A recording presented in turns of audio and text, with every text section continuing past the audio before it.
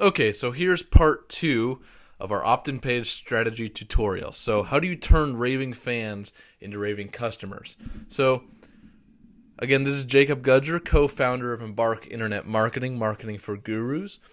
And in part 1, we covered where do you put the opt-in form in terms of your strategy, and then what are 4 unique strategies you can use for opt-in systems.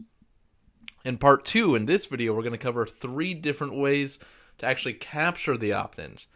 And then what is the best way to style your page for your business? So forget what everyone else out there is doing. Forget what we're doing or what the big internet marketing gurus are doing. What works best for you, your business, and your page? Here we go. All right. So here are 3 unique and different ways to actually capture the email. First is the Google friendly page, which I'll show you what that looks like. The second is the blog opt-in. And the third is the traditional squeeze page, which I'll also show you what that looks like. So the Google friendly page, what's this? Well, first you have an opt-in form above the fold. That means there's no scrolling down to see where they have to input their name and email. You have the headline tagged as an H1. That means in the HTML coding, whether it's in raw HTML or you're doing it in WordPress, if you're in WordPress, you have to go to the HTML editing section and include the H1 tag. In this, you want to include your primary keyword. And if you don't know what that is, you have to go to embarkinternetmarketing.com, watch our training. We'll show you how to figure out what that is. This also means you can't have your headline as an image. Some people like doing that. I like doing that on a lot of my sales pages because it stands out more, it looks better, and at that point they're so well in the process, I don't need that page to be highly optimized. But on this one, you do. And then you have the subhead tagged as H2. All your keywords, meaning your top 3 or 4 keywords, are sprinkled throughout the bullet points where you're explaining the features and benefits of the lead magnet, what they're going to learn in it. And then you have the relevant images. They have names. They get names. So when you're editing the pictures, you make sure the names of the images have the keywords in them. And any non-relevant images you have, meaning like arrows, graphics, just stuff there that's there to look cool, those get numbers, digits as the name. Because you don't want to confuse Google with what's going on there and make it something that's... You don't want to put your keyword as the name of an image where the image has nothing to do with that. And you also have a navigation bar in here. Now what happens is this will reduce your conversions. And that's because there's other places for people to go other than just opting in. But Google prefers this. So here's a great example of a Google-friendly opt-in page. So this is one of my pages for a program called the Goal Achiever Online. Just goal achieving strategies, productivity mastery. You'll see we have the banner here, pretty simple, nothing too flashy. The navigation bar across here, including the various social tags. And then here's that headline with H1 tags. This is a project I partner with Bob Proctor on. So we got an image of Proctor, image of him and myself with the video. The bullet points, the right keywords, with strong highlights. Also, they're bolded. And actually, we don't have a traditional opt-in form on this page. We just have this connect with Facebook button. And actually, the opt-ins go way higher on that because people don't have to input anything. They just click it, and they click allow. It's an app we have.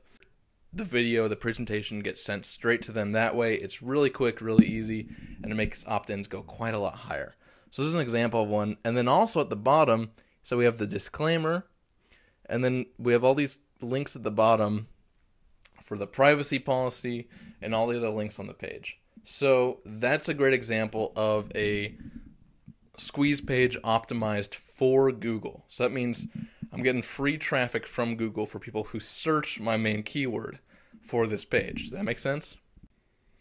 So you want to use this when you're optimizing your site to get free traffic from Google. So again, you want to pick like one big juicy keyword that really works and optimize your site for that keyword. Again, if you don't know what that keyword is, go ahead and go to embarkinternetmarketing.com and we'll show you how to figure out what that is. You have to do that advanced market research though. Another way to do the opt-ins is with a blog opt-in. There's 3 ways to do this. One is with a sidebar. You'll see on like the left or right column of your page. A slide up, which you'll see this in some places. It'll just be on the bottom of the page, a little slide up. Nothing huge, nothing big, nothing annoying. You'll see those pop up sometime also. Those actually don't work as well as the slide up, and you can get one of those at instantslideup.com. Those are pretty cool. The best way though is to do the opt-in in the blog post. So how do you do this? Well, first of all, you want to be using WordPress for your blogs. It's the easiest, most versatile way to go. There's very little, if you're not comfortable with the geeky, techie stuff at all, great way to go. It's very intuitive, very simple. So when you're driving traffic to your blog posts, you want to place the opt-in form at the bottom of the post, at the bottom of the blog. Does that make sense? So what happens is posts get tons of traffic, tons of views for like one day, the first day, and they trickle off, right? So what you want to do is remove the opt-in form after the spike. And you don't, so at the end of the text, maybe you have text and video at the bottom, you have a small call to action saying, hey, if you like what I'm talking about, put in your email, here's where you'll learn more. Now don't make it flashy, don't put big graphics on it, keep a very simple button on it, don't put it in a box, and don't emphasize it, keep it really simple. These actually outperform the sidebar opt-in or the slide up opt-in on a blog. Now, I recommend doing this on your blog because you're not just going to have your main squeeze page. You're going to want to get blog traffic because you get a lot of social links, you get a lot of backlinks, which are great for the search engine optimization. So you get more free traffic from Google if you do this. And it's a great place to host your content instead of having a million different pages. You just can direct people to your blog posts when you want them to see maybe some particular subject you're talking about.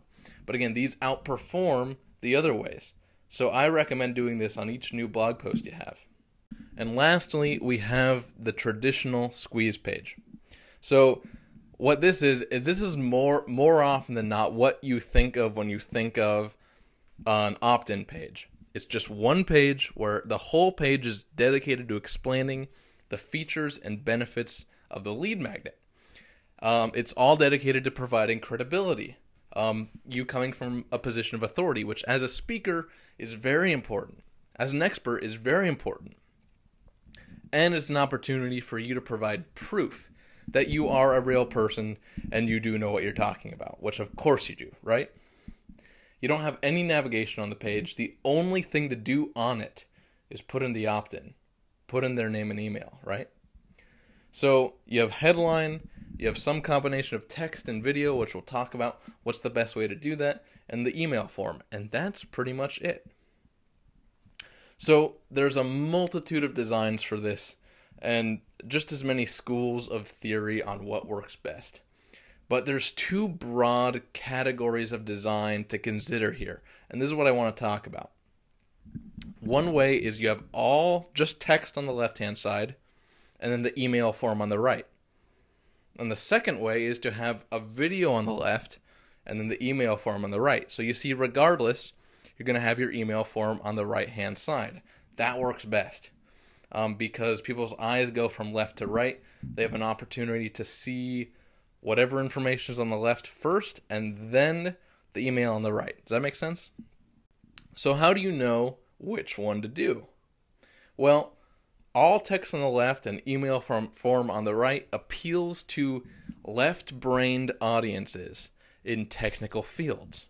So if you're talking about like straight up like business methods, like accounting, finance, something very very technical like that, you're going to want to go with that kind of format. If the video's on the left and the email's from on the right, that appeals most to a right-brained audience in softer fields. So if your subject is more along the lines of spirituality, or personal development, personal growth. That's the way you want to go more. And a video is a much better way for you to convey you, for you to get your personality across the table, for them to see what you actually look like, sound like, talk like, some of your mannerisms, that kind of thing. So people are more likely to respond better in those fields with this type of format. So what does this actually look like? Let me show you.